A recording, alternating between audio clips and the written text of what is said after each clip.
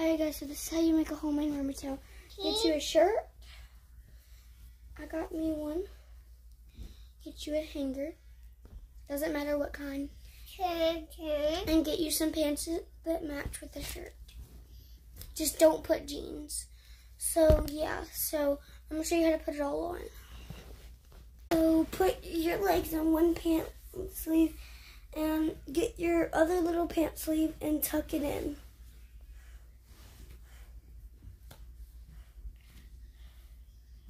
Just like a belt.